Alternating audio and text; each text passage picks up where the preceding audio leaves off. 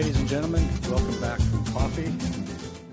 The next talk this morning is by Dr. Mark Moore. Mark began experimenting with making stone tools in his early teens and went on to obtain a master's in archaeology from Ball State University. He immigrated with his family to Australia in 1996 and received his PhD in 2005 from the University of New England. It's the one in New South Wales, Australia, not the one in Maine. He currently holds a postdoctoral research fellowship through the Australian Research Council at the University of New England. Mark's particular expertise involves the reconstruction of stone tool reduction sequences. He is interested in trying to track the evolution of human cognition through an understanding of stone flaking techniques. Most recently, he has been concerned with the stone artifacts made and left by the Hobbits in Liangbua Cave.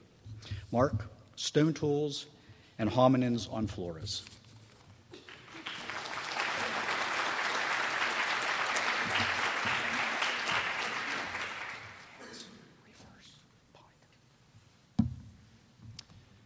Good morning.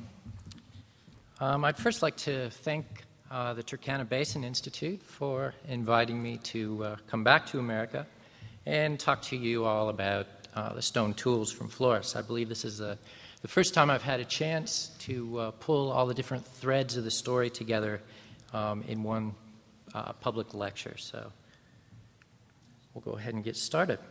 Now, most of the lectures in this symposium are discussing the issues surrounding Homo floresiensis through analysis of the hobbit bones themselves. This is because the features of the skeleton are the direct data for characterizing and describing this creature. Now, I will discuss a less direct type of data, the stone artifacts recovered from Liangbua. This will involve a foray into a rather obscure corner of archaeology, the study of how stone tools were made. But it's worth it because, as I hope to show, the story from Flores is both surprising and illuminating. Now, I will first describe the stone tools excavated from Unit 4, a layer of soil buried about 20 feet below the modern surface of Liangbua, dated to between about 61 and 74,000 years ago.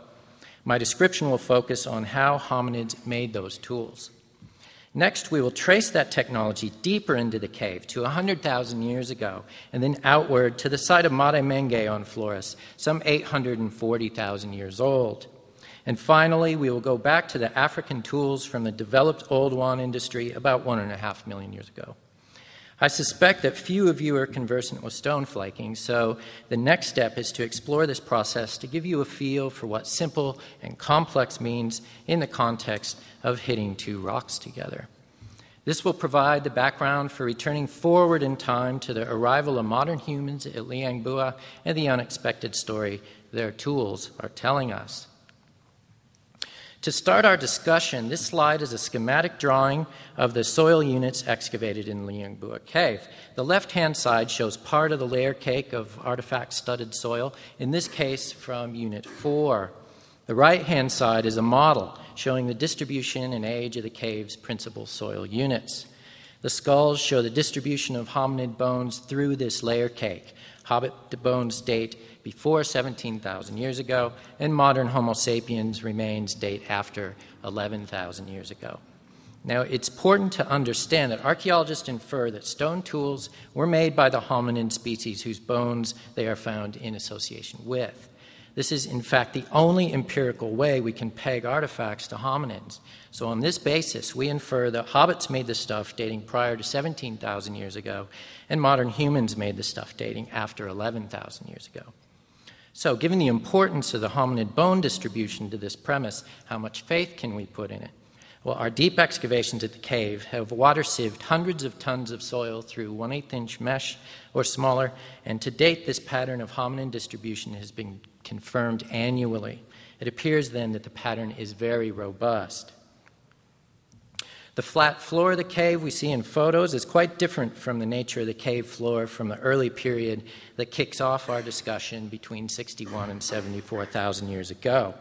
Stoneworkers during that period lived on the high spots amid an undulating cave floor cut by streams, partly covered by ponds, and with a 30-foot waterfall out the back. Many of the tools in the following slides came from a living surface near the roof fall at the center of the cave floor, about 20 feet below the table indicated in this panoramic photo. Stone suitable for flaking into tools is not readily available in the cave, and hobbits had to carry it there.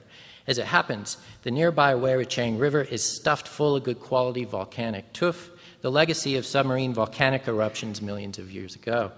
However, the stones in the riverbed are quite large and heavy, and transporting them to the cave was a problem.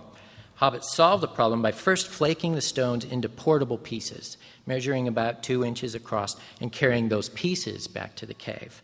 The pieces of stone were themselves used as tools and were also the source of smaller usable pieces. Just some terminology. The pieces broken from a stone are called flakes, and the stone itself is a core. Those terms I'll be using throughout the talk. The stoneworkers also collected volcanic river cobbles to use as hammerstones and carried those to the cave. Most of the stone reduction inside Liangbua involved reducing flake blanks produced at the river into smaller flakes and tools. The flakes themselves were razor-edged and made excellent cutting implements, and the core edges were sharp and durable. Discarded flakes and cores form the bulk of the artifacts found in these early levels. This video shows how flake blanks were reduced inside the cave based on the results of our analysis. Hammerstone blows were struck within about 6 millimeters of the core's edge on average, attesting to excellent hand-eye coordination.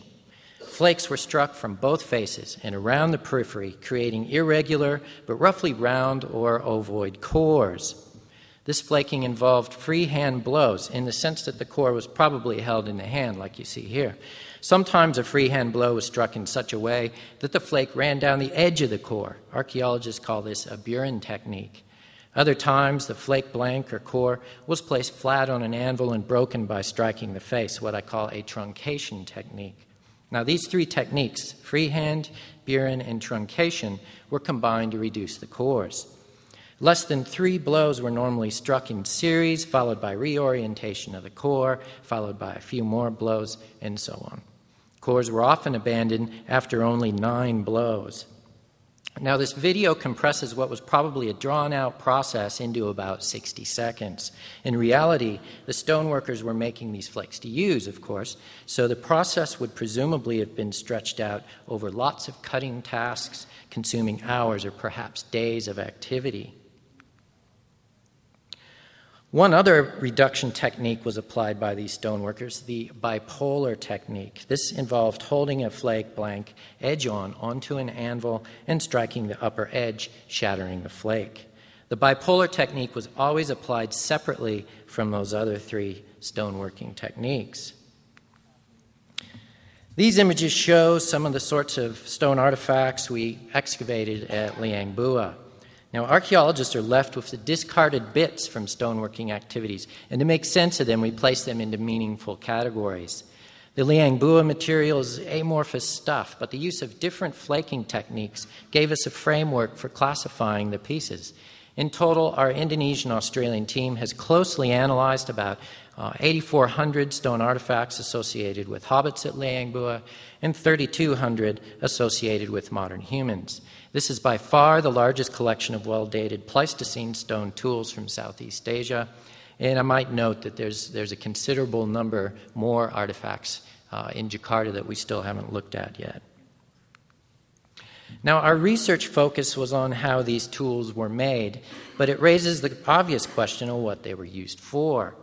Now, the flakes and cores produced in the cave were mostly small and inconsistently shaped. Nowadays, we tend to think of tools as discrete objects for specific tasks, such as a screwdriver or a wrench. But in contrast, it appears to me that the Liangbua tool makers produced usable edges rather than tools in our modern sense. 2 sorts of usable edges were produced: the sharp, unmodified edges of flakes and the rather less sharp but stronger and steeper edges on cores. Popular images of hobbits using stone axes and handles and stone-tipped spears are, in my view, fanciful. Now, having said this, the objects we call perforators may be aimed at tools in our more modern sense. A perforator is a flake which has itself been flaked or retouched.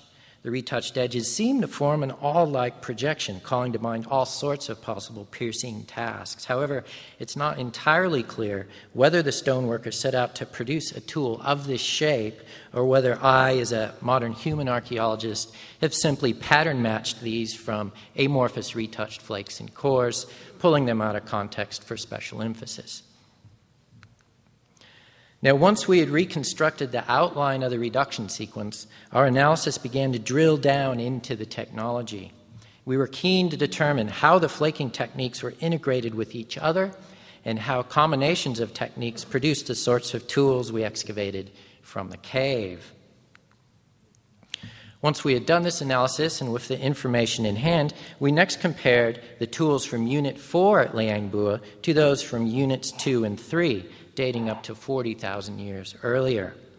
We compared the types of debris, the frequency of techniques, and the various permutations of how techniques were organized. And we found no significant differences in the way tools were made across this period.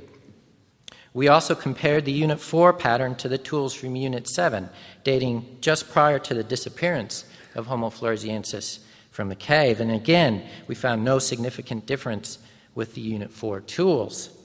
This means that Hobbits at Liangbua made tools in the same way for some 83,000 years, from initial occupation right through to abandonment. So next we turned to elsewhere on Flores, comparing the Liangbua tools with those from Mademenge, located 50 kilometers east of Liangbua and some 740,000 years earlier.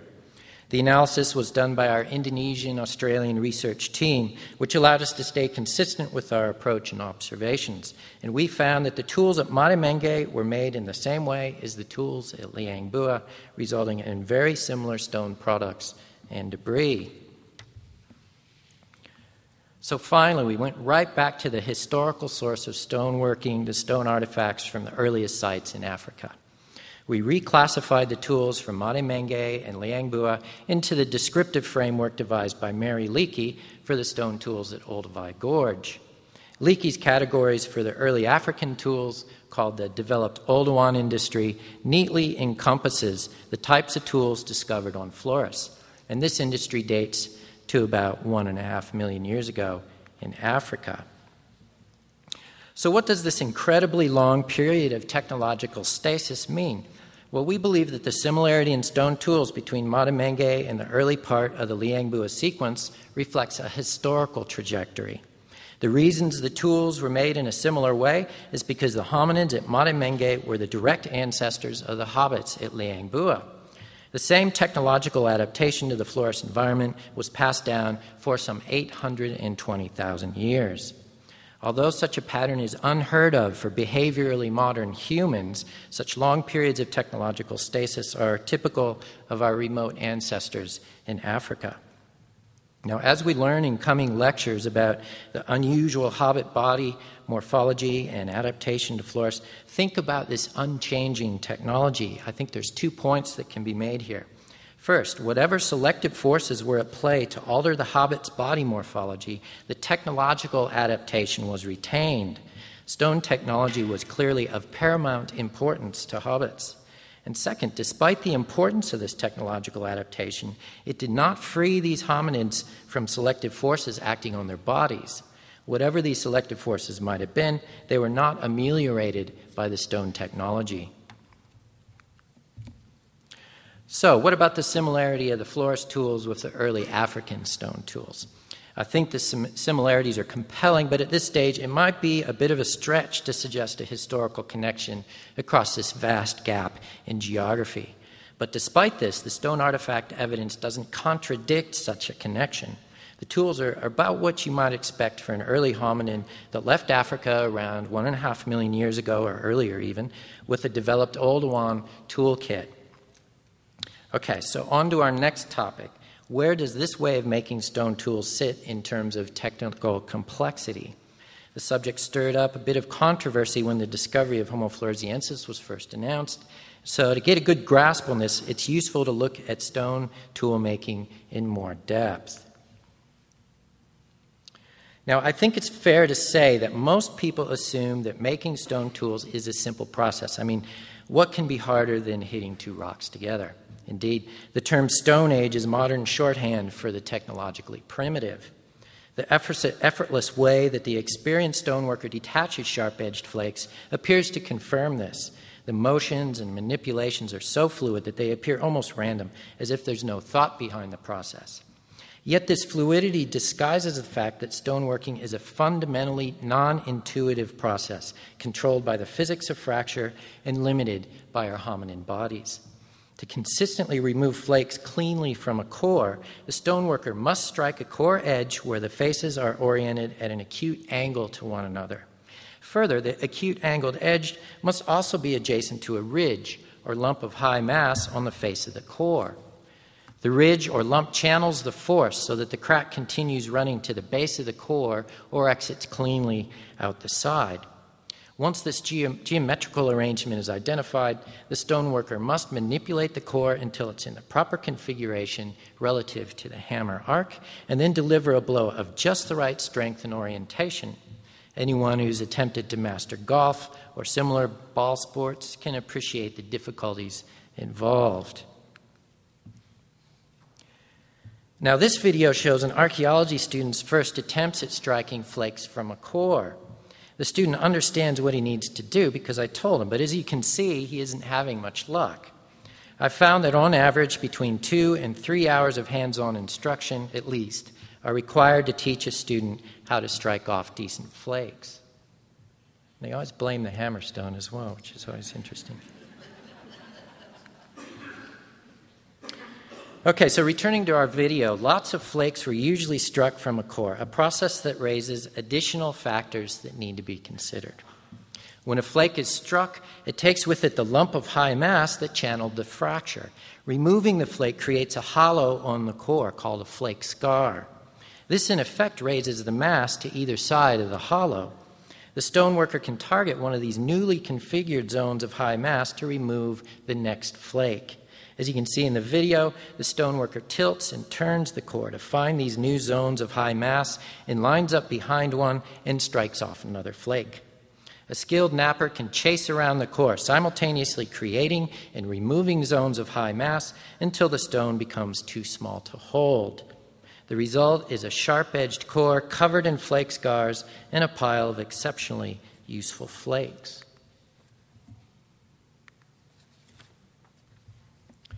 Now, the ability to strike a flake cleanly from the core is the entry point into making stone tools, mastered by hominins about 2.5 million years ago in Africa, but this is beyond the capacity of our chimpanzee relatives, and for that matter, most of you in the audience, at least without considerable practice and tutoring. As for the cognition behind them, these early stone tools tended to reflect the shapes of the stones they were made on. The flake removals were linked together in simple chains, and the shape of the stone strongly influenced the shape of the discarded core. So while these early stone flaking hominins excelled at the controlled removal of flakes, the forms they produce were poorly differentiated. Now, I would argue that Hobbit tools reflect a similar level of stoneworking complexity. There's no question that these early stoneworkers were exceptionally skilled at striking stone flakes. They clearly had a sophisticated understanding of the geometries and the physics involved in this. Yet, I've seen no indication that the Liangbua stoneworkers did anything other than remove flakes in simple chains. And yes, there is a much more complex way to flake stone. With practice, a stoneworker can predict how removing a flake will change the distribution of high mass on the core. This realization was a turning point in technological evolution because by anticipating the effect removing a flake would have on a core, a stoneworker could begin to think several steps ahead. Instead of thinking in a linear fashion and removing flakes in chain-like series, stoneworkers began to think hierarchically, removing flakes in the near term in anticipation of how that would influence results, many flake removals into the future. In this example, Aborigines in Queensland removed flakes in steps 1 to 3 to set up the removal of a triangular spear point in step 4. They clearly thought and acted hierarchically to achieve their goal. Now, to help visualize this, think about how you slice up a block of cheese. Most of us simply cut slices from the end of the block in chain-like series, and this creates rectangular cheese slices. But say your toddler decides she will only eat triangular cheese slices. This calls for dramatic action. Now, one way to consistently make triangular cheese slices is to cut the block into a triangle shape beforehand by slicing off the corners. This is a hierarchical approach to the problem, where the objective of triangular cheese slices was met by initially slicing the cheese blocks into a triangular volume. Now, the first clear examples of hierarchical thinking and stone flaking are found in South Africa, dating between about 60 and 65,000 years ago. Knappers there made long, narrow flakes called blades and shaped them into crescents, presumably for gluing onto a spear shaft or handle. Now, this sort of thinking behind the manufacturing process, which much like that used to produce triangular slices from our block of cheese. Hierarchical thinking dominated the way that behaviorally modern Homo sapiens made stone tools in Africa, Europe, and West Asia. So, following on from this, we might anticipate complex stoneworking patterns associated with the modern human colonizers at Liangbua. This expectation is at least partly met. Modern human burials in the cave from about 4,000 years ago include edge-ground adzes made by a complex hierarchical technique that involved using a punch to strike off flakes. The adzes themselves were made at workshops outside the cave, such as Golo Roeng, located across the river. But note that these complex tools date some 7,000 years after modern humans arrived at the cave. But we also see changes in the Liangbua stone technology that correlate with the arrival of modern humans at 11,000 years ago. Now, the y-axis on these charts is divided into 10-centimeter excavation levels called spits, with the present cave floor at the top. We think that modern humans arrived at about spit 40, about 11 feet below the modern cave floor. The data on the x-axis show that this corresponds with some dramatic changes in certain aspects of the stone tools. First, modern humans preferred a high-quality nodular chert to the silicified tuff favored by hobbits. We have yet to discover the quarry for this chert, although our discussion with Thomas last night suggests that he might know where it is now. But I suspect that it's relatively close to the cave. Second, modern humans used fire much more extensively than hobbits. A large proportion of the stone artifacts associated with modern humans sustained damage by being scuffed into fires. Although burned artifacts were found in association with hobbits, suggesting they did use fire, these are exceptionally rare. And third, chert flakes with edge gloss from processing silica-rich plant materials appear soon after the arrival of modern humans. Silica was transferred from the plant material onto this edge through use, creating that glossy patch that you can see in the slide. Edge gloss flakes are relatively common on later prehistoric sites across Indonesia. Some authors have suggested that they may have resulted from processing plants for basketry or mats. So the stone tool evidence points to clear behavioral differences between modern humans and hobbits, as you might expect. But to me, the most surprising pattern we documented is that modern humans made their stone tools in the same way as Homo floresiensis. This slide of both hobbit and modern human tools shows just how similar they were. Without knowing the provenance of the artifacts within the cave deposits, you'd be hard-pressed to distinguish the hobbit tools from the modern ones. Modern humans preferred a different type of stone from hobbits, and they used some of these tools for a different purpose, but they flaked the stones using the same techniques applied in nearly identical ways and produced the same sorts of tools and byproducts. Now, if Homo floresiensis and Homo sapiens made stone tools in similar ways, what does this mean for stone technology and human evolution. I think the principal point is that although complex hierarchical thinking is without question a hallmark of modern human cognition, this does not automatically mean that such thinking was expressed in the stone technology. Stone tools can reflect maximum cognitive abilities, but they don't do so necessarily. Although we can make cheese triangles, most of the time cheese rectangles will suffice. This lesson might also apply to non-modern hominins. Although stone tools are the most comprehensive evidence we have for behavior in the remote past, using stone flaking as a proxy may underestimate cognitive evolution. So how did Homo sapiens wind up making tools in the same way as Homo floresiensis? The big question here. One possible explanation is convergence. The technology I've described is a very simple one, so perhaps the two hominins arrived at this toolkit independently as some basic way of breaking rocks. Personally, I don't find this particularly compelling, given the techniques and the similar patterns in which they were applied. Convergence might explain the broad outlines of simple technologies, but not the specifics of how the techniques were arranged in relation to one another. The Hobbit and modern human toolkits are nearly identical. Now for a more speculative scenario. Another possibility is that Homo sapiens and Homo floresiensis adopted the same way of flaking tools through interaction with each other. Given the historical roots of the way tools were flaked on Flores, this means that the modern human colonizers of island Indonesia copied this way of making tools from hobbits. Now we know that modern humans were in Southeast Asia for at least 29,000 years prior to their appearance at Liangbua. This provided ample time for mutual observation. The surprising thing in this scenario is the direction of the information flow from evolutionarily early hominins to us. So, to summarize, 840,000 years ago, the presently unidentified ancestors of hobbits arrived on Flores and camped at Maremenge. They carried a toolkit like that made in Africa during the developed Oldowan about 1.5 million years ago. Their descendants, the Hobbits, moved into Liangbua some 740,000 years later, soon after the cave became habitable. They carried the same sort of toolkit with them, discarding thousands of core and flake tools onto the cave floor until they disappeared from our view about 17,000 years ago.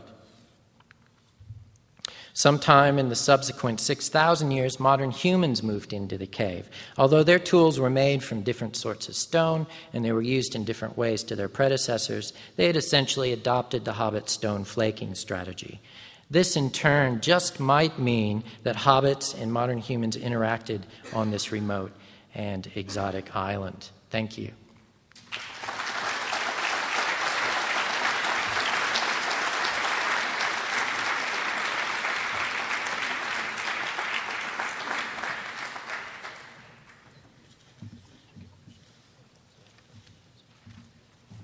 We have a few moments. Are there any questions for Dr. Moore? Is there any evidence, except for the presented materials, where they did select, for their going distances to select better materials, for example, volcanic glass or anything of that sort? No, all of the stone made by Homo floresiensis at Liangbua is sourced from the local environment. There's clues in the landscape that they did use chert. Homo floresiensis used chert in small proportions, but there's evidence that even that occurs locally, and as I was saying, Thomas has told me that it doesn't appear to be the case. So there's no evidence of long-distance trade in the stone materials associated with Homo floresiensis. As for the modern humans, there's no clear evidence in stone trade for their tools either, although there's lots of evidence from those layers that I haven't discussed that there is incredible amount of trade going on. There's metal, for instance, in some of those upper deposits.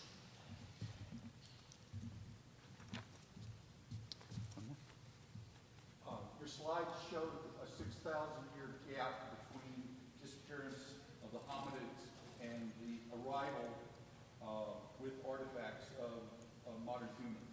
Were there any stone artifacts in that 6,000-year straight-up gap? Yes, there were. Comments. Well, I can tell you that the raw material proportions, or the focus on raw material, reflects the earlier material. There's quite a bit of volcanic tuff. If those charts, if you can recall those charts, that profile for the Pleistocene deposits for raw materials does continue through that gap. And also, the stone artifacts, the way that they're flaking the stone, the cores and the tool types are the same in that zone as well. There's some ambiguity about that particular stratigraphic unit in the cave. It's stratigraphic unit 8. There's a possibility that there's some reworked material in there. So even though I analyzed all that material, I left it out of my analyses just to make sure that everything here was good. Unfortunately, we have to move on. Thank you very much, Dr. Moore.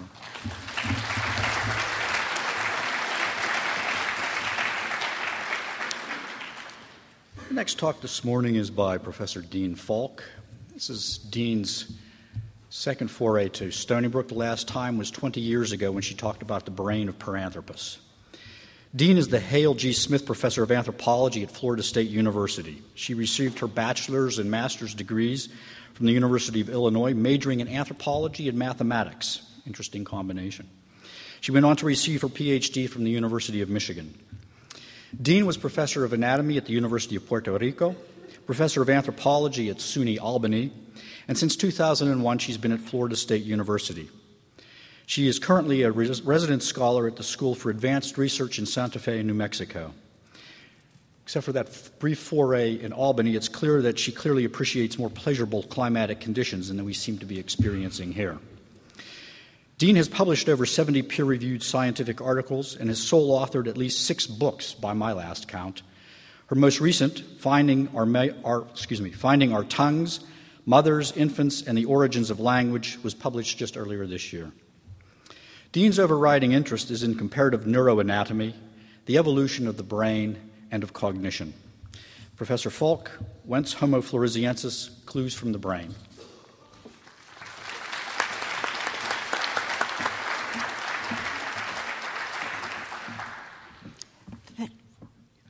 Which is forward?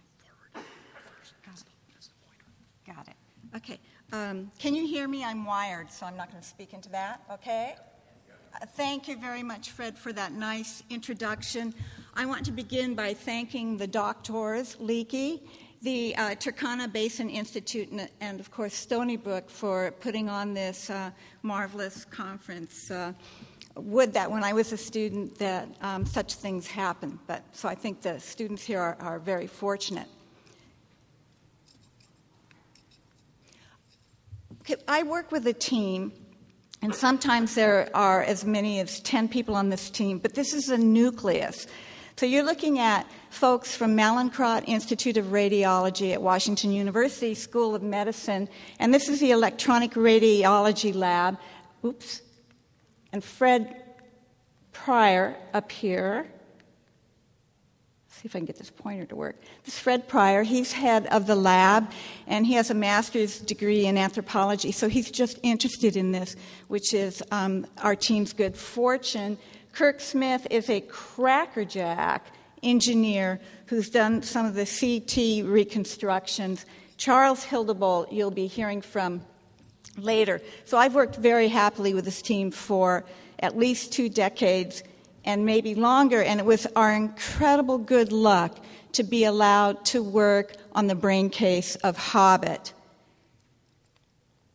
And you're looking at a marvel of engineering.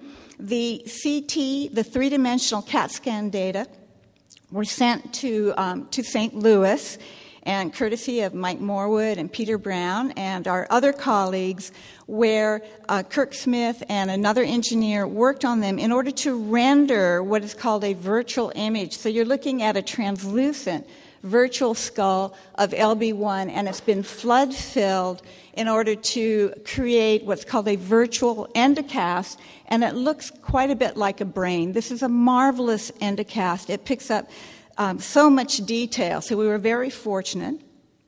And we've done several studies of this endocast. The first one was shortly after Hobbit was announced in 2005, and the images on the left come from that study. So first pass through, we've got top views, Hobbit's in the middle here, and the right side, this is Hobbit here, and we compared the virtual endocast with that of a pygmy female, with a chimpanzee, with a Homo erectus, and with a pathological human who has microcephaly. And we compared these statistically, and we're very surprised to, maybe we shouldn't have been, but to see that the endocast of LB1 most resembled Homo erectus, and these have all been put at the same size, so we could do these comparisons. So in terms of the shape, it's very much like that of Homo erectus, and at least resemble the microcephalic. Since then, we've done a number of studies, and I'll talk a little bit about the microcephalic work in a moment, but most recently, we've looked more extensively at LB1's endocast, and so the image on the right is now in press. It's up online at Journal of Human Evolution in the special volume that Mike Morwood and Bill Jungers and others have put together. And so we've done larger comparisons, comparing LB1's endocast to chimpanzees and some other fossils, and instead of having merely 3 parts of the brain that look advanced, which is what we concluded. In the initial study, we saw that the back end, the middle, and the front looked advanced, and we now have the features up to 7 fancy or advanced or derived features of the brain of LB1, which make it look unique and sophisticated. And we've compared these within a historical context to what's been shown or what's been known about brain evolution for about 100 years. So we're confident now that we have a highly derived, but small, it's only 417 cc's, a highly derived brain. And we think furthermore, because these features are all over the place, all over the endocast, that what we have an indication of is what would be called a global reorganization. It's not just that one part changed and the other stayed the same. So despite its small size, this is a fancy brain. And so we tend to believe what our colleagues and what the discoverers have said about the cognition of Homo floresiensis, that indeed it was making those tools and doing the hunting and using fire. In other words, the advanced cognition. Whenever something important is discovered, it seems, there's always a small group, there's always a large group of the public, and there's always a small group of scientists that naysay. Okay, they just can't believe it's real. And this happened with Tong in 1925. So they say that, no, it's an aberrant ape, or it's just a pathological specimen, for instance, Neanderthals. Or in the case of LB1, the suggestion has been made that, no, this is a human being, a Homo sapiens, that was afflicted with disease. So it's interesting, I mean, that this has been happening for a long, long time. And I would have hoped that in this day and age we'd say, oh, we have cell phones and satellites, so we're beyond that. But no, we have it in full force. And the first of what Bill Jungers has termed sick hobbit hypotheses was that LB1 was a microcephalic. You're looking here at 2 very famous microcephalics, Jenny Lee and Elvira Snow, otherwise known as Zip and Pip, from early vaudeville days. And you can see from their skulls that they tend to have pointed heads.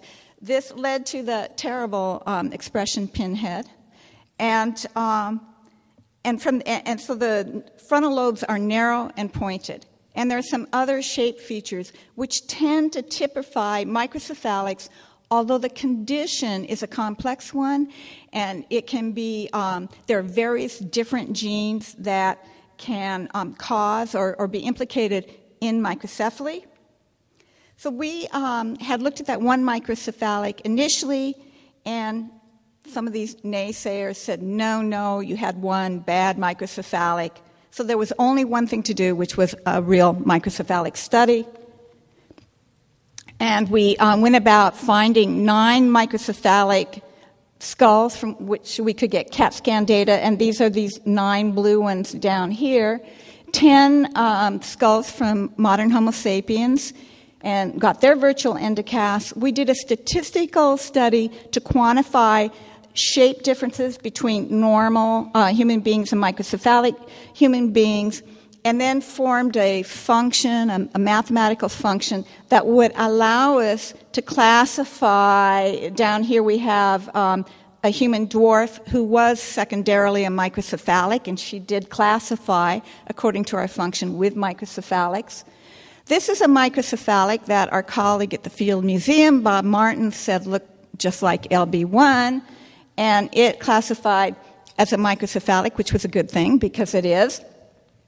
LB1, however, in terms of those shape features, classified with Homo sapiens. Not that it's little tiny LB1, not that it looked entirely like Homo sapiens. It doesn't. It's its own very derived little brain. But in terms of shape features to do with the bottom back part of the brain called the cerebellum, it sticks out in back. It's relatively large and sticks out in back in microcephalics. And the frontal lobe is narrow and pointed. Those features allowed us to classify with 100% confidence LB1, and in that case, she classified with Homo sapiens. So in our view, we dispensed at that point with the microcephalic hypothesis. And we still think so. You're looking here at a microcephalic on the left, LB1 on the right, and these endocasts look nothing alike. LB1 is the opposite in terms of these critical features of a microcephalic. That said, we've been spending a lot of time, all of us, responding to various hypotheses of pathology, and in this instance, it proved to be very productive. We were glad that we ended up studying something we never thought we would study, and we would be glad, even if we didn't know about hobbits, because of something that geneticists are doing. Okay, this is a sort of complicated slide, but geneticists who are interested in microcephaly think that one can use it as a pointer to do comparative genetic studies to make inferences or hypotheses about human brain evolution. So, for instance, they think that brain size was selected for at a locus which is involved in microcephaly, but when it was in its normal state, since the split with chimpanzees. So geneticists are using a pathological or a clinical condition in order to do comparative genetic studies, monkeys, apes, humans, to point them back to when in time they think evolution speeded up on brain size. We found that intriguing because it's not just that the brains of microcephalics are small, they're differently shaped. And so we thought, using that same reasoning, we would go back in the fossil record and see if there was anything back there that would fit with this kind of interpretation. And indeed, there is. You're looking at the tops of the brains here of a normal human being, a microcephalic, and you're looking at the right side here, the left side here, and notice that the normal in front is kind of squared off and full, and the microcephalic typically is pointed up here, this sort of teardrop shape. When you go back in time and look at Australopithecines, and this works from 2000 before we even knew about hobbits, the grassels, Australopithecus africanus from South Africa, have this human shape, but the robust Australopithecines or Paranthropus have this teardrop shape. They look like microcephalics. And the same thing is true from the side. Microcephalics, that's the brain and a virtual endocast, tend to have kind of a flattened underneath surface to the frontal lobes, whereas normal human beings are expanded there, as are gracile Australopithecines, but the robust Australopithecines are sawed off there. So, intriguingly, the shape of Paranthropus, and the oldest one is dated to about 2.5 million years old, looks like that of a microcephalic. Now, we're not saying that microcephalics are descended from Paranthropus, and we're not saying that Paranthropines had microcephaly. But what we're saying is this might be another, this pathological condition might be another pointer that, along with the genetic evidence, can be useful in looking at the fossil record and thinking about hominin brain evolution. The grassels were derived, and they were already becoming derived in shape towards a modern condition. Paranthropus wasn't. Today, if you have a mutation in genes that were involved, the derived state won't be activated, and you're going to look primitive. Forget saying anything about who is exactly whose descendant.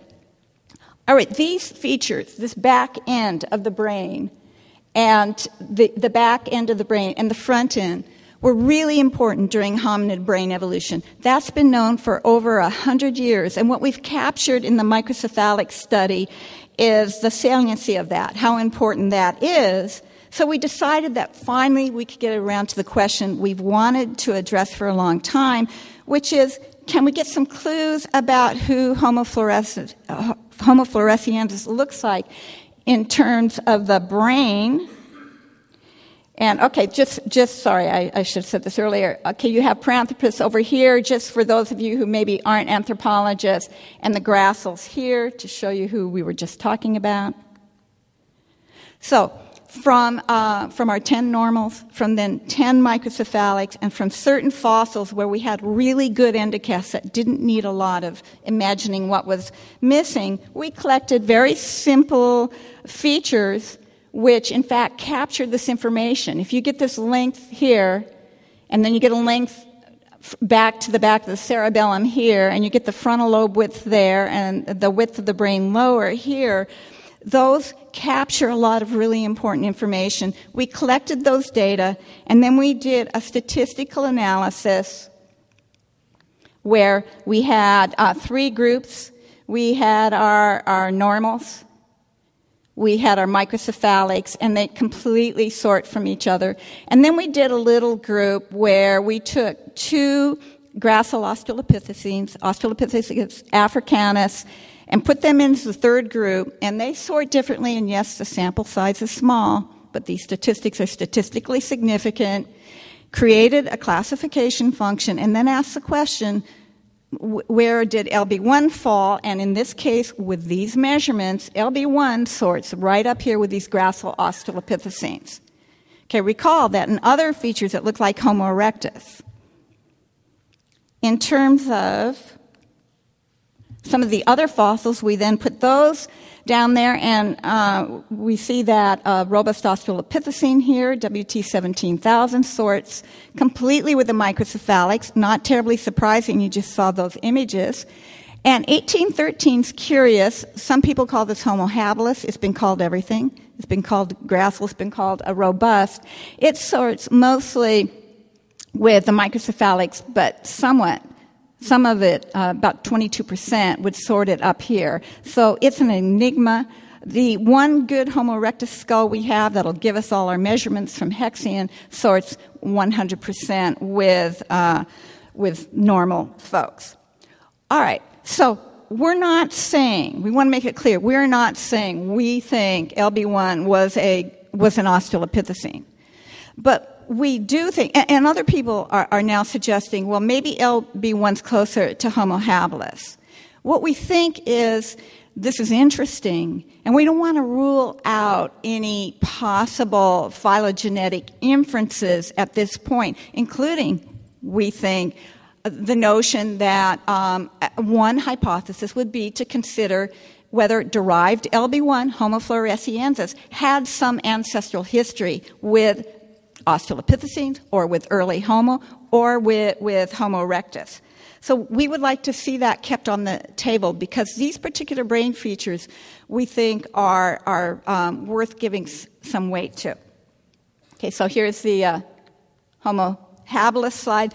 Recently, Gordon et al. And with Bernard Wood are leaning towards a possible phylogenetic connection with Homo habilis. Again, we think it's interesting, and we need to keep our options open. I don't know how I'm doing on time here. I asked Fred to do jumping jacks in front of me. Am I cool? Okay. But this is a hodgepodge slide that summarizes a lot of the research of people in this room in terms of Homo floresiensis over here and who she looked like. Where's my pointer? There it is. And I've put in red the features which are shared with Australopithecines, and also at times they're shared with early Homo.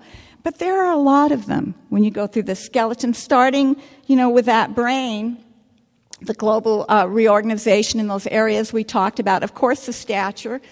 And there are features, a lot of this is Peter Brown's work, of the premolars, of the inside of the lower jaw, the inside of the mandible. Bill Jungers has discussed that quite a bit.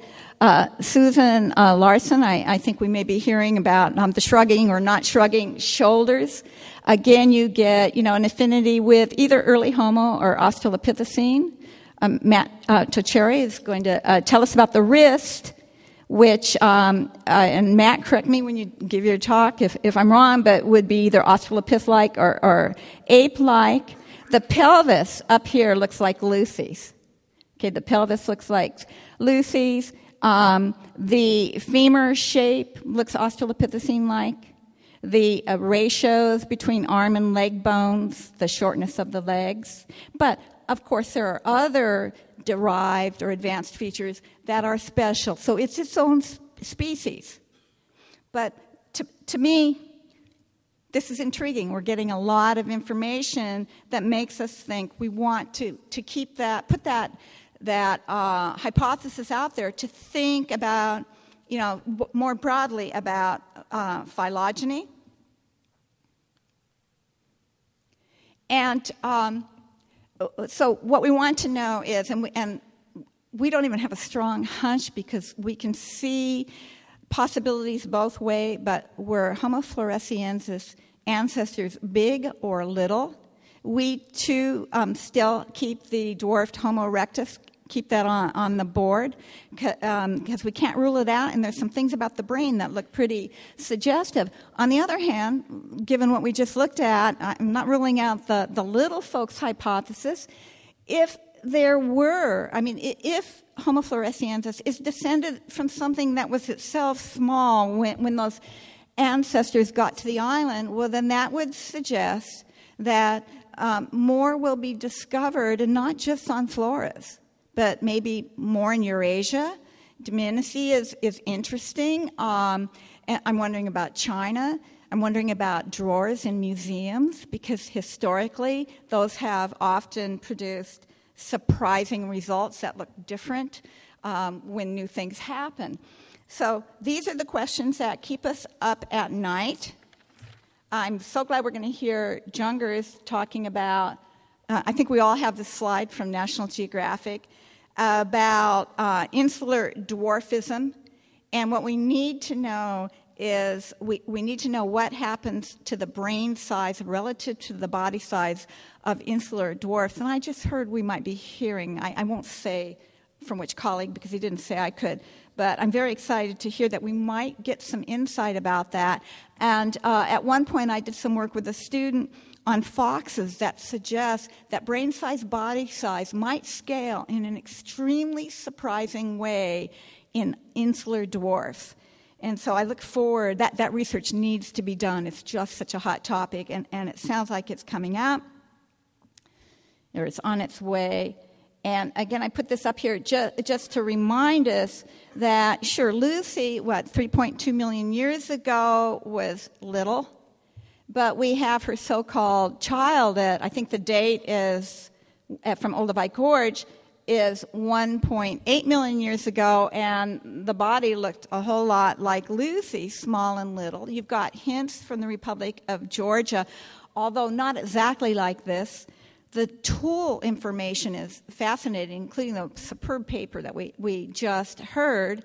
So it's exciting times. This seems to be moving faster than historically. When Pithecanthropus was announced, that had a saga. Australopithecus africanus, Raymond Dart's discovery, which he published in 1925, took decades before it was accepted because of paleopolitics to do with Piltdown. Neanderthals had their own checkered history. My sense is Homo floresiensis is moving more quickly, so I'm so glad that we get to be part of this. Our heartfelt gratitude. Mallinckrodt Institute of Radiology has funded a huge part of our efforts because they're just keenly interested. The National Geographic Society has also funded some of our work. And, of course, our Indonesian and Australian colleagues, we're thrilled that you've let us in on the adventure. And we look forward to seeing how it unfolds. I hope it unfolds well. I'm still around. Remains to be seen. Thank you.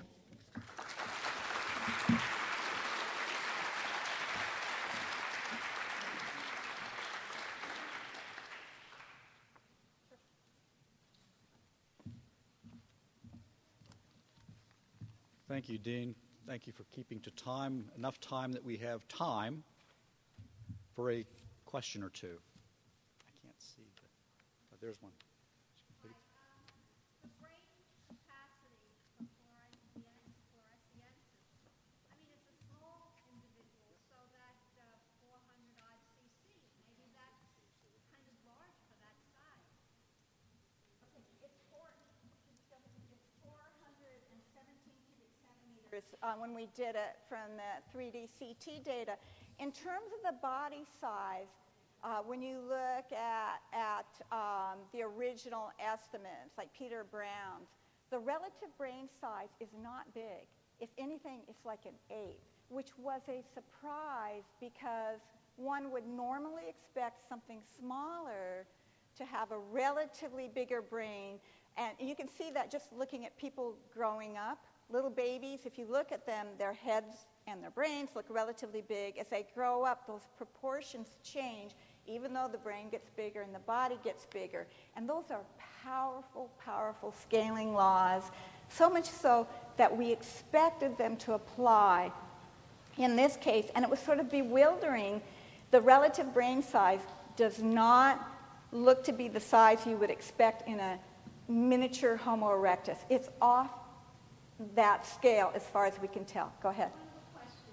The fontanelle, is that a fontanelle or is it an injury or, you expect that is in babies, not in... Right. That is, Charles, you correct me if I'm wrong, that is an artifact due to damage to the specimen, is it not? It's not an open fontanelle, but we have an expert here. Did you want to say something about... Yeah. I have another question. Okay. I presume that was post-mortem. The presumed fontanelle. Yes. I do too. And Peter. Post-mortem, and a piece of bone is still in Jakarta, so you can put a piece of bone back in the fontanelle. I mean, this was ages ago. You would expect a fontanelle. Yeah, the question was about the fontanelle, apparent fontanelle. It's not a fontanelle. It was post-mortem damage, and Peter Brown says they even have the piece back in Jakarta, so we can put it back together. I vaguely recall from your very first paper comparing LB1 with the Stuttgart specimen that you talked about a specific basal angle of the cranium. Have you done any more work in that regard, looking at that particular angle, which I think you distinguished in terms of difference between the Stuttgart specimen and the LB1 specimen, that the LB1 angle was consistent with was not consistent with the microcephalic. Okay, I'm not quite positive what that was. We lined them up according to a certain angle to do some overlaps to see profiles, and the microcephalics all have this same basic shape with the cerebellum pushed out and back. When we put LB1 on there, its profile was totally different. LB1 is the antithesis. It's not narrow in the frontal lobes, it's wide in the frontal lobes. Its occipital lobe juts out over the cerebellum as it does in Homo sapiens. So LB1 couldn't look further from a microcephalic.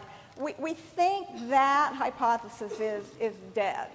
And as you may know, the sick Hobbit hypothesis people, have moved on to other pathologies. Laron syndrome was suggested, and we've got a response to that, which is now online at AJPA. Bill Jungers is heading up the soon-to-be submitted response on cretinism. And it won't surprise me if they come up with more diseases. If they give us a specific disease, well then, if you want to do science, you can't ignore it. So it's taken our time to answer these. But so far, I think they're answered, completely answered. What we can't answer is when somebody goes, excuse me, there are 400 different conditions that in which the brain can be small. You have to prove that LB1 didn't have any of them. That's not a testable hypothesis. So we'll probably be doing, is there another one? Is cretinism the latest? Okay, thank you very much. Thank you very much.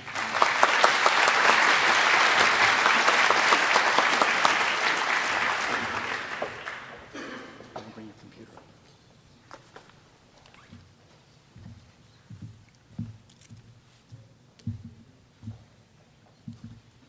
We'll bring this computer up. Thank you.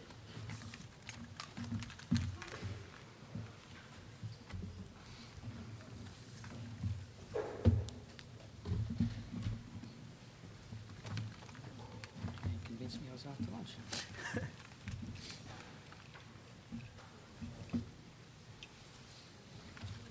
Do us on the dance routine, Fred. Yeah, I can take care of this for you. You're going to have to take it because I don't know how a map works. It's fine. I'm a complete idiot. Like a minute. Thank you, Dean. The next talk this morning is by Professor Peter Brown. Peter obtained his PhD from Australian National University and is currently professor holding the chair of paleoanthropology at the University of New England, again, the one in New South Wales. His principal research interests are in human evolution and human variation, and especially the origin and dispersion of modern humans in Asia and Australasia. Peter is an expert on skulls and teeth. He is currently completing research on some late Pleistocene human fossils from southeastern Australia, which may help resolve the debate over the origin of the first Australians.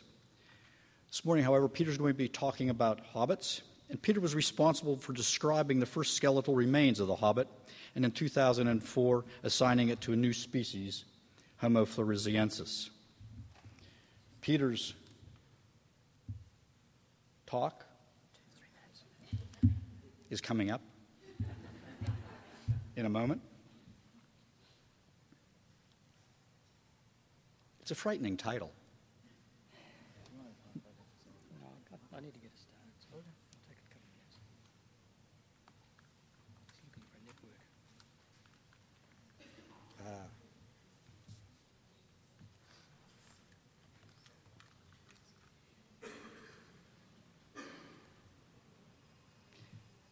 This is advanced.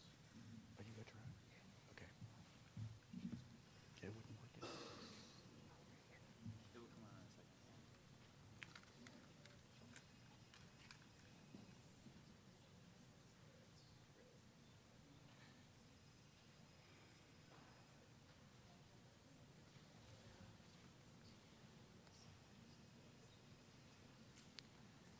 second. There we go.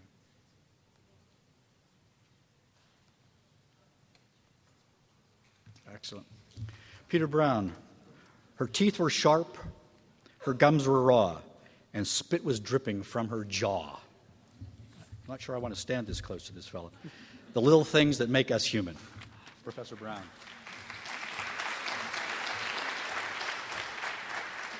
Thank you, Fred. Before I begin, I'd like to thank the Takara Institute and Bill Youngers and all the people involved in getting me here today. It's a real pleasure to be here.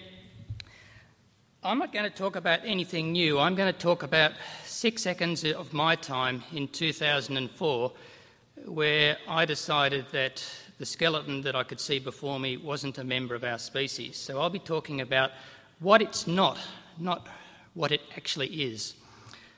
I'd like to thank my daughter, my 3-year-old daughter, for suggesting the title to me. She has a fascination with children's literature, which is thinly disguised horror stories, and the title comes from reading one of these horror stories to her recently.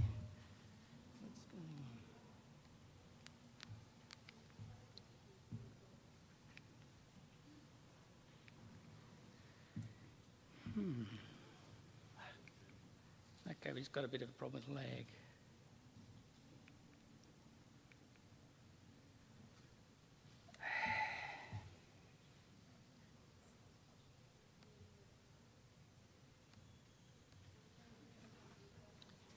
Goodness gracious.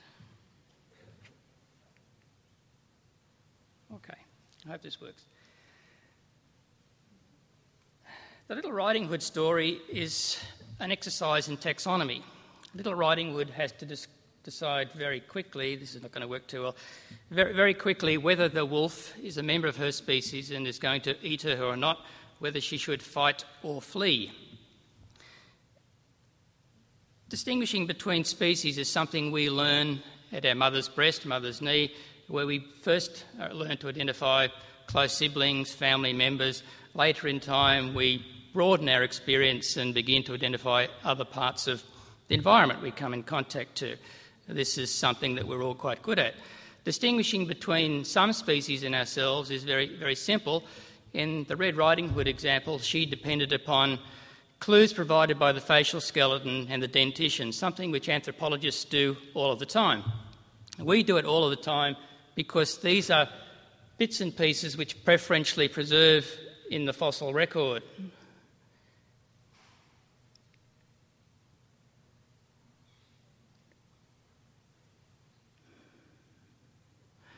They do, but... And here's an example of the Hadar material. We have lots of teeth and jaws, providing lots of information. And so it's good stuff to work with.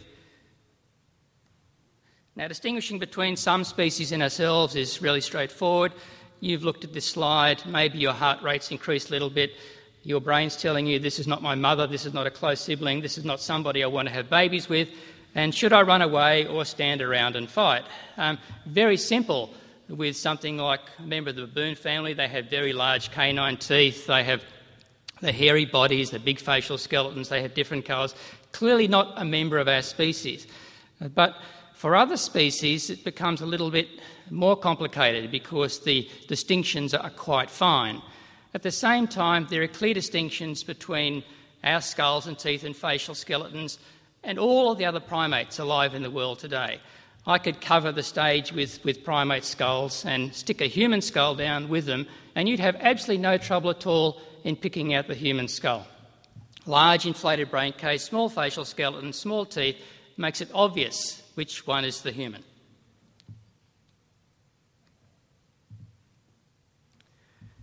At the same time, there are things which, at a finer level, things which are not as quite as obvious in terms of distinguishing between non-human primates and ourselves. And I want to focus just on two things which are very important to me around about 5 years ago in deciding, before I knew anything about brain size or limb proportions or skeletal robusticity or anything else about the skeleton, two things which made it very, very clear that the part of the skeleton in front of me could not have belonged to our species. I was absolutely certain. I think it took me 6 seconds to decide that. Someone a little bit smarter may have been able to reach the same decision in around about 3 seconds. I think it was just that obvious. And at the same time, there are other things which are going on which cause a great level of confusion in my mind, because I've been working in Asia for something like 20 years. I knew what to expect at a particular location and a particular point in time.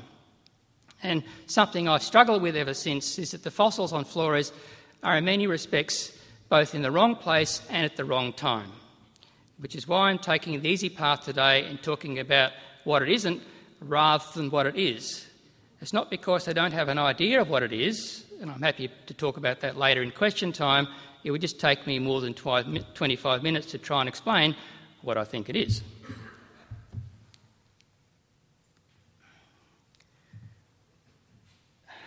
This has really got to fit better than this.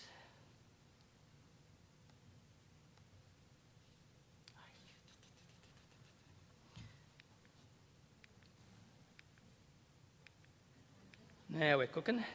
The modern humans I'll use today, not because they just happen to suit my argument, are all going to be Edo period Japanese, 200 to 300 years ago. I'll be using them as a reference population. They're modern humans because they have a nice prominent chin clearly on their face, just as we all do, and their skeletal remains show exactly the same thing as well. I'd like to stop and fix this.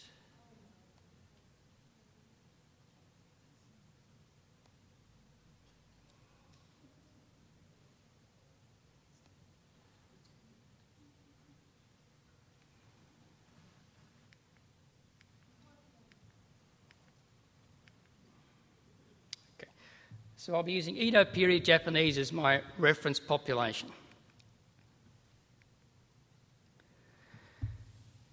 If you compare human skeletal material with non-human primates, doesn't matter if you pick a big one or a small one, there are some features which distinguish between them. I'll concentrate on just two, the first premolar tooth in the lower jaw and the symphysis, the front of the mandible. If you take a large one, a gorilla, you'll see that the front of the lower jaw is receding when you look at it from the side. There is no bony projecting chin on the front of the jaw.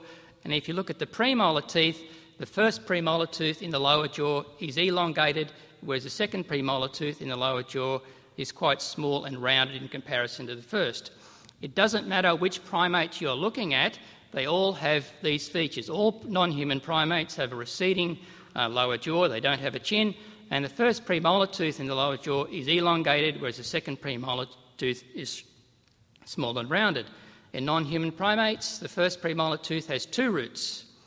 All modern humans, everyone in this room, has a single root in the lower premolar tooth, and both the premolar teeth in our lower jaw are very similar in size and shape.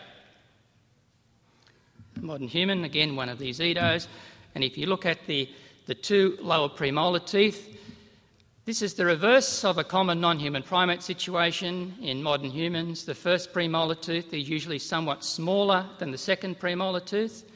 The first premolar tooth is a little bit pointier. People describe it as being a little bit more like a canine in some respects, whereas the second premolar tooth is somewhat flatter, a little bit more like a molar tooth. Modern humans, you look at the front of the jaw, we have a bony projecting chin, and often the chin juts forward rather than being inclined backwards like in apes.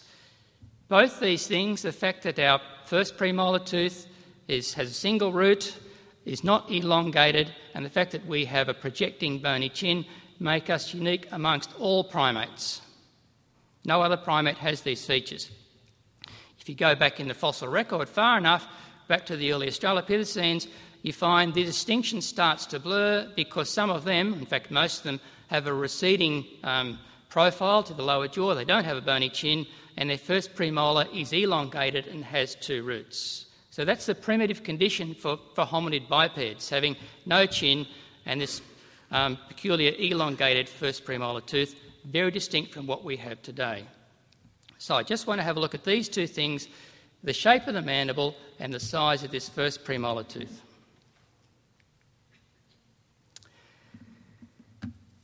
In 2003, Mike Maud came to my office and laboratory with the cast of a tooth and asked me what I thought about this tooth. And I think he'd already shown it to some colleagues in Indonesia and he'd been carrying it back. I was aware at the time that Mike was working in Indonesia. He'd been working at Mata Menga. I knew the Mata Menga site was probably around about 800,000 years in age, but he'd been working at a late Pleistocene, early Holocene site ever since at Liang Bua. So I had some idea of the possible age of this tooth. And I thought, well, it's probably around about 14 to 16,000 years old. So one part of my brain saying, how interesting can it be? Modern humans have been in the region at least since 50,000 years ago because that's when they got to Australia. But I looked at the tooth and I thought, it's human-like, but it's not human. The length of the crown was very elongated and the root was very complex. It was broad and squashed and looked like a couple of roots squashed into one. And then, of course, I thought about previously published literature, particularly by Bernard Wood and colleagues, describing the early African hominid premolar teeth, And invariably they tended to have a similar morphology, and often did, with an elongated crown and a very complex root rather than having a single cone-like root as we find in modern humans. So to me this was human-like but not human. And because Mike had been working at Martamenga and the site overlapped in time that of Homo erectus, I'm thinking, oh, maybe this is a Homo erectus tooth, a Homo erectus premolar tooth. But it's only 14,000 years old. So it didn't make sense to me at all. And like I'd been teaching various versions of human evolution for 20,000, it seemed like 20,000 years, for 20 years, and this just didn't fit with the stories, the perceived wisdom which was running around at the time. So I thought something was wrong. If you think something's wrong, you can always blame the archaeologists and the dating experts and say they must be wrong. It can't be 14,000, 18,000 years old. Little things move around in archaeological sites due to treadage, the animals burrow through sites. It's not an uncommon thing to happen. So maintaining some scepticism here, saying, yes, it's human-like, it doesn't look to be human, but worried about the fact that it's only 14 to 18,000 years old. It didn't make so much sense. Later that week, Mike announced that the archaeological team, led by Thomas and colleagues, had uncovered a burial. And I could remember Mike coming down with this line drawing. I don't know if Thomas did it or one of your colleagues, but of the burial in situ. And you looked at it and you could tell it was a primate. It probably wasn't a macaque, but you couldn't really tell from the drawing. It looked like it was probably a human, but you couldn't tell it was an adult or a child, and you couldn't really tell if it was big or small. But Thomas was convinced, quite rightly, that this was from a very small skeleton, and he thought it was quite interesting. There was some need for haste. For a variety of reasons, Mike wanted to go to Jakarta and have a look at the skeleton as quickly as possible.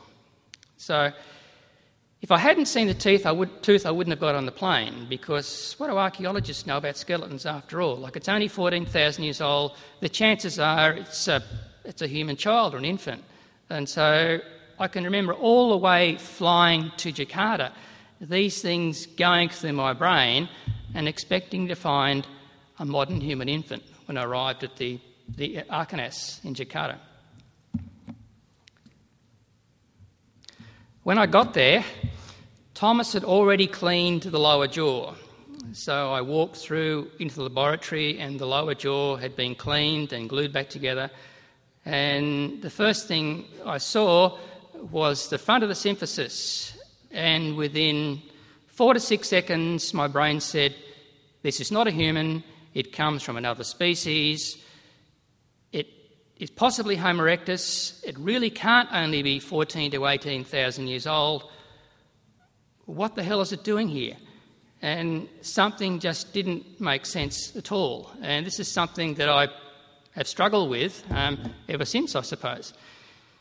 Now, for the remainder of the talk, I just want to talk about why I believed in 4 to 6 seconds, despite years of training and experience, that this could not have been a modern human. Like, sometimes intellectual baggage you carry is a good thing. Sometimes it causes you lots of grief. And in this case, I was fortunate to have seen every other fossil around in China and Southeast Asia and India and other parts of the region. So I had something to compare them with. I worked on a time range in China, for example, from about 1 million up until modern humans appeared in China. I knew what was supposed to be there, but again, none of it fitted with this particular discovery on Flores. The thing I first noticed, I suppose, when looking at the mandible was that I'd seen this tooth. I really wanted to know if it had similar sorts of teeth, because the teeth was unique and remarkable. So I looked at the shape of the crowns of the teeth, and this slide compares premolar teeth in modern humans with the premolar teeth from the 2 Liangbua mandibles. I hope you can see there are some differences between them, with the Liangbua specimens having a very large and elongated first premolar tooth. These premolar teeth are very similar in shape to some of the early Australopithecine specimens from East Africa. For example, they're quite similar to Laetoli hominid 4, which is a type specimen for Australopithecus afarensis. I'm not saying this is an Australopithecine, but they reflected the primitive hominin condition and were very different to those in modern humans. There is lots of variation in modern human premolar teeth, but the variation is never such to encompass the kind of variation you see in the Liang-Boer material. It was quite distinct, and I was pleased that the first isolated incisor, the mandible discovered in 2003, and then the mandible later discovered in 2004, had identical shapes in the crowns of the premolar teeth. The premolar teeth are quite worn. The modern humans don't have that same degree of tooth wear, but even without the tooth wear, there's no way those premolar teeth look like modern human premolar teeth. The other unique characteristic of modern human premolars is they have a single root. Something like 98% of modern humans have a single conical root in the first premolar, and about 99% of modern humans have a single conical root in the second premolar. Non-human primates nearly always have double roots for their first premolar in the lower jaw. Chimpanzees have two roots in the second premolar in the lower jaw. Gorillas have a very complex, flattened type root in the second premolar of the lower jaw. If you go back in time to early African hominids, a high frequency of them have multiple roots in their first premolar and also multiple roots in their second premolar as well. So again, this provided some information for me to go on in terms of putting the H. floresiensis material in context. It's a slide showing root morphology in gorillas and chimpanzees compared to humans, with chimpanzees having paired roots in their first premolar and second premolar, gorillas' first premolar with this flattened complex root for the second premolar. It has to do with the size and angulation of the first premolar tooth. It's a very long tooth, sometimes angled in relation to the tooth row. The roots provide reinforcement and attach the tooth to the lower jaw. Large teeth tend to have more roots than small teeth, so that's what's going on there. There are ways to get at tooth number, the root number in fossils. If you're lucky, you can get some idea from looking at the neck of the tooth, because as teeth wear, the tooth erupts a little bit to compensate for the tooth wear. It will eventually expose the division between roots if any division is present, and you can do that with the first Liang-Boer specimen LB1. An easier way, if you have access to technology, is to use a CT scan and adjust the settings. So rather than looking at the surface bone, you can look effectively through the bone at the roots underneath. We did this with Liang-Boer 1, and what you can clearly see there is the first premolar tooth has two roots on both sides of the jaw, and more particularly the premolar, the shape of the roots means that the back root, the one closest to the molar tooth, is very broad and plate-like, whereas the root in front of it is a narrow cone, like the base of an ice cream cone. And this root form, with a flat plate at the back and a fine conical-shaped root at the front, is again the same form which is distinctive and found in Homo habilis and some early Australopithecines. It's something that appears to have great antiquity in our particular lineage and occurred in LB1. The question for me then was whether the second mandible found in 2004 had the same root morphology as LB1. It was a little bit more difficult to work with because the CT scans taken have different resolution and they're taken a different way to the first lot of CT scans, and so you can't look at it from the side and adjust the threshold values and take away the bone and look at the tooth roots.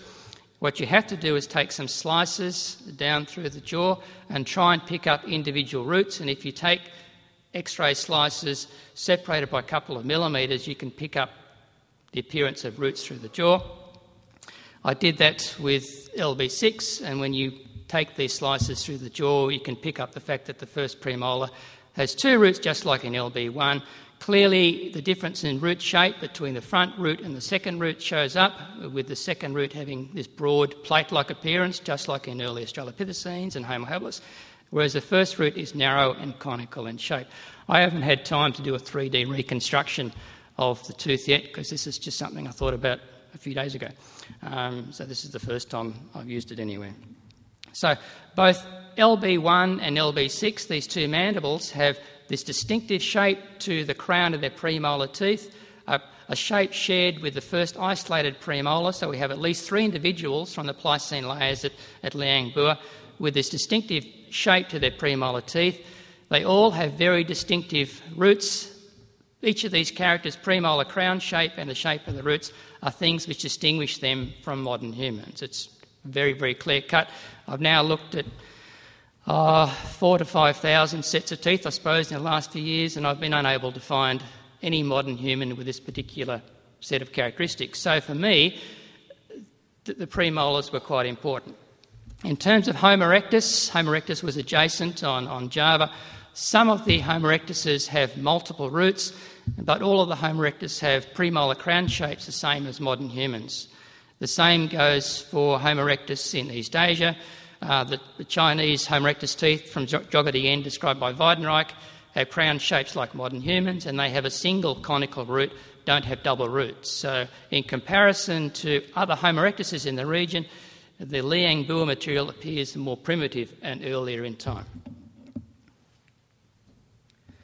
Further afield, you can find teeth with similar crown shapes and root morphology at Dmanisi, the Dmanisi Homo erectus site in Georgia. Some of the specimens, there's lots of variation here, they're around about 1.8 million years old. 2 of the specimens have elongated crowns and their first premolar teeth. At the same time, they have double roots on their first premolar tooth. And fortunately, in one of the specimens, the old man from Dmanisi, part of the side of the jaw has been broken away, exposing the tooth roots, and the first premolar root is narrow and conical, the second one is broad and plate-like, clearly very similar to the ones from Liang Bua.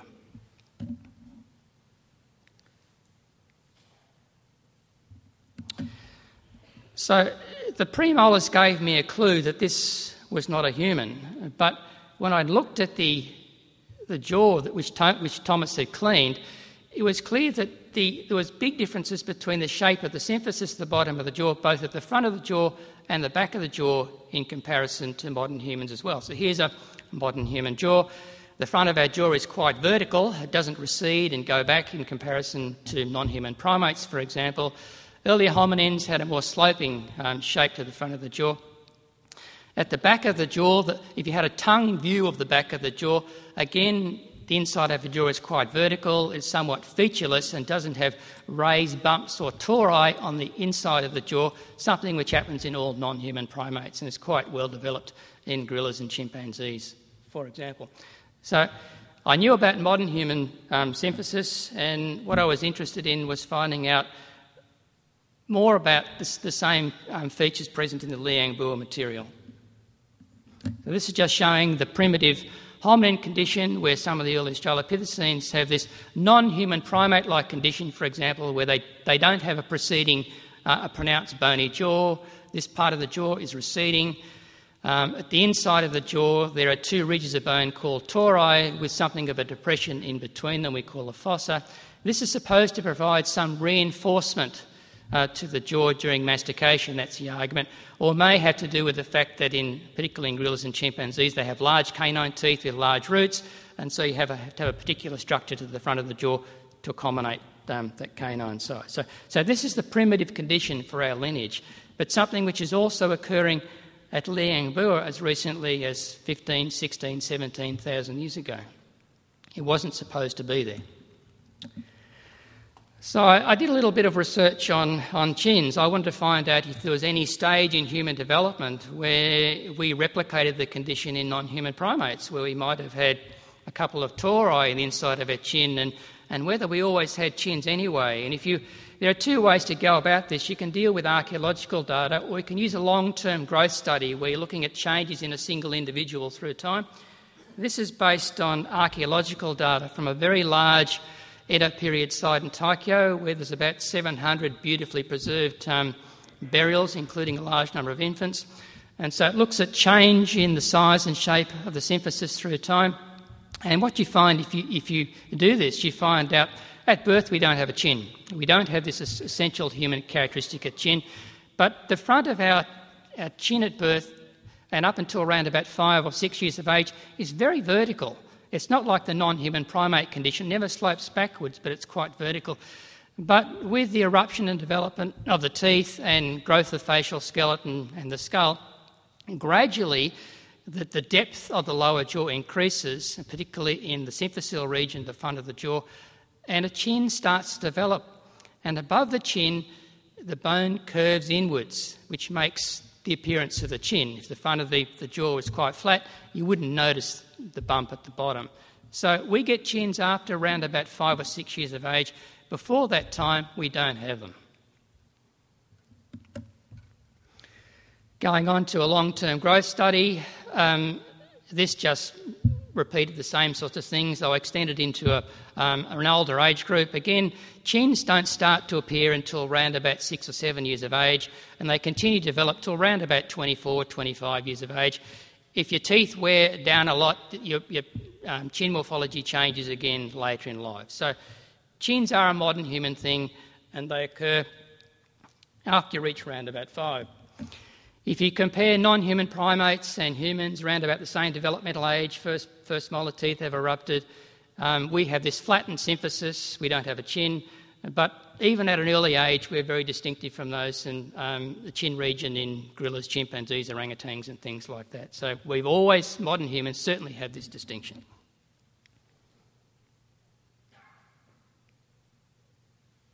Back to Liang Bua. So this is what I first saw when I went to Jakarta in 2003, which made me decide permanently, as it turned out, that this skeleton LB1 could not be a member of our species. Not only did it have this distinctive premolars, but the mandibular morphology, the front of the lower jaw, had a receding chin, and on an anterior part of the lower jaw you had these 2 distinctive ridges of bone, these so-called tori, something which never have ever been found in modern human jaws, but are common in human fossils in Africa dating to 2 to 3 million years ago.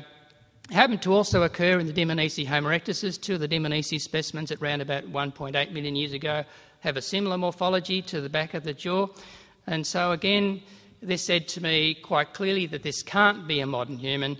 And although people have said I reached this judgment too hastily, all of the research I've done in the following years, 3 to 4 years of travelling around the planet, has never been able to find a modern human with this set of features. There are no pathologies which replicate this condition either. When you chew, you bite on a nut, for example. Sometimes you chew on one side of the jaw, not both sides at the same time. It's called unilateral chewing, and the jaw distorts just a little bit. You don't notice what's going on, but it does. There's a general argument that if you looking at the size and shape of the lower jaw, which is basically a bent beam, that it's built to withstand structural failure, the likelihood that you bite too hard and your jaw breaks. Basically, your teeth break before your jaw breaks, and I don't know of any example where someone has chewed quite forcefully and broken their lower jaw, which may just indicate that hundreds of thousands of years of human evolution actually work and that the mandible functions as it should. But this reinforcement on the inside of the jaw, people have argued for Homo erectus and Australopithecines may provide extra reinforcement for high masticatory loads and forces, and there's some work underway with Homo floresiensis to try and test that. One of the results of this work on premolars and chins is that you should be able to look at a lower jaw like this. This is a brand new fossil from Asia, hasn't been published yet. It's more than 80,000 years old. The basic question is it an example of Homo sapiens or not? And you should all be able to answer the question now in a couple of seconds. It has a nice prominent chin. It doesn't have tori on the inner part of the jaw. It has a single premolar root as well. So this is clearly a member of our species. And finally, a parting note. Your teeth may fail you and your knees may stop working, but you'll still be buried with this essential human characteristic because the chin goes with you wherever you go. Thank you.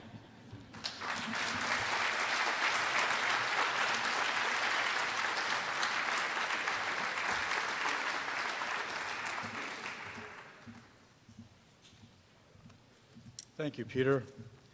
Unfortunately, due to technological glitches, we've run out of time. It's lunchtime. Hey. I would ask, and you've been very, very good so far, if you would please return by 2:10 this afternoon so that we're on time for Matthew Toccheri's talk on tiny wrist bones and their big implications. For those of you who are not familiar with campus, there are maps at the help desk out front There are several venues on campus that serve lunch. The Student Union, the SAC has a very good chili, a little skimpy on the meat, but it's pretty good. Harryman Cafe, the Student Union, the SAC, and the Jasmine has a cafeteria here in the Wang Center. And if you feel like trekking across road, the hospital cafeteria also has food available. Thank you very much for your attendance and your attention this morning. We'll see you back at 2:10 this afternoon. Thank you. Oh, the joys of computers, Fred. Joyce.